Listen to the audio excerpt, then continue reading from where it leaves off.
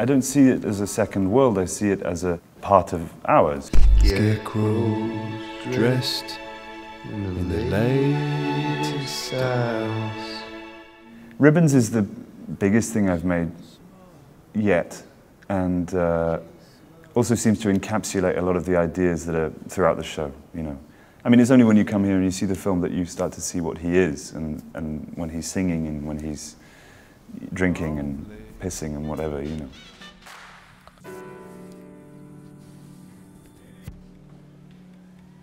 To describe my own work, I would say that I mainly make videos, and they're mainly videos that are made using computer-generative kind of technologies, and that they speak very particularly to the structure and the way that images are made contemporaneously, I suppose.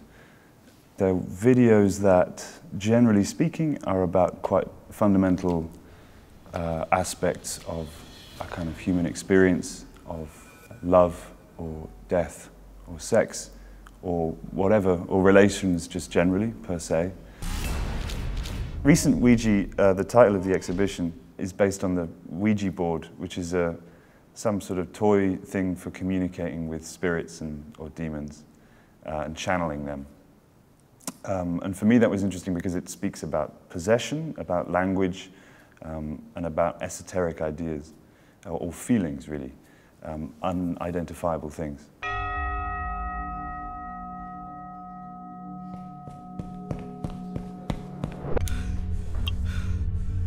I used to film stuff, but I'd often find myself filming things just to get an image, almost to reappropriate it after I'd made it. So not really to author an image, but to just find it deliberately, as it were. And then when I started making computer-generated stuff, that kind of answered the problem of the source of an image.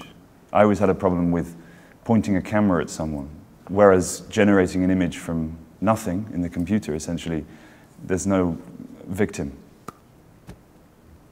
So the figures in the videos, necessarily they're kind of surrogates, they're stand-ins for real people. And because they're not real, I feel able to do more to them, treat them worse in a way, and ask them to do things that I wouldn't a normal person. Also, it's always me that's performing them. So it's me in front of a motion capture camera, and it maps my performance and my voice, and I can fit it to the CG model. I don't feel at all at home in the created world. It's a very inhospitable place, but so it's not fun. But I get a lot of pleasure out of making them.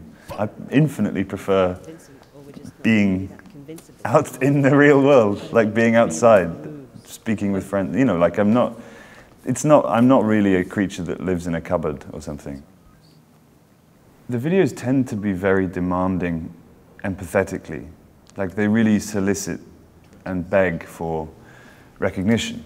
That's not something I'm doing, or it is, it's totally something I'm doing. It's totally manipulative and horrible, but while they're in here, I kind of want people to be totally immersed, but not like the immersion of a kind of cinema where you forget yourself, but in that way that you're kind of constantly reminded of yourself.